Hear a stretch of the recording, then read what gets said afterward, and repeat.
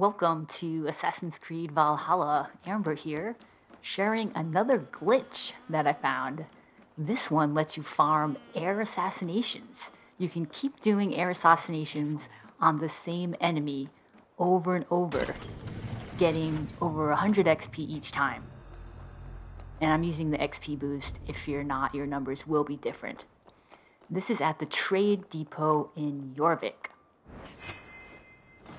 I also have a guide for another XP glitch in East Anglia that is even more efficient in terms of XP farming, since it involves killing 3 high-level enemies instead of 1. I'll link that in the description. But this one I'm showing you now here in Jorvik is cool because it uses air assassination like this, which is a staple of the Assassin's Creed series. Reminder to subscribe to my channel if you're not already to see more videos like this and get tips and tricks you won't find anyplace else. So how this works is after killing all the enemies in the building, set trap on the captain of this outpost, the Woebringer. He's the one with the cape and the two-handed axe that we just killed here. So set trap, then pick up the body and throw it into the cage nearby. Or if you've already killed the cat like I did here, you have to explode it with your weapons, but I learned that it's better to not kill the animal and throw the body into it to explode it. And then when we come back, that enemy, along with the animal in the cage, will both have respawned. So now we're going to exit the Trade Depot. Here I'm doing it through the roof, but I think it's actually more efficient to go out the side door.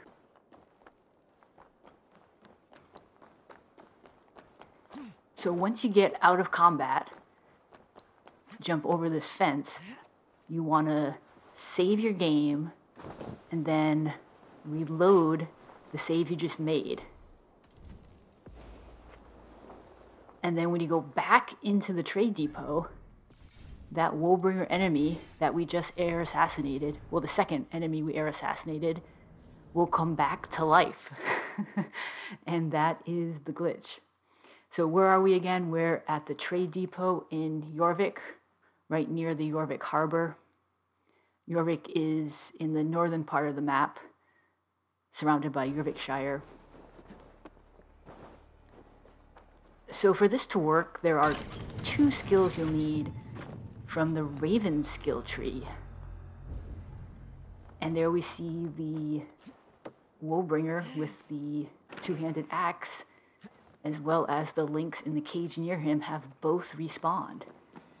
So in order to assassinate this high-level enemy, you'll need the advanced assassination skill from the Raven skill tree. Although for some reason it didn't trigger on this one.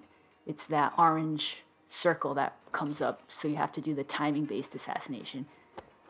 So the advanced assassination is the first skill you'll need from the Raven skill tree, and then the second is exploding corpse, which lets you set trap on a dead body to load it with explosive power and damage any enemies that come near it. So you don't have to kill that animal, but if you do, you get a little extra XP and leather, and you can get out of combat quicker, and then do your save and reload and do it again.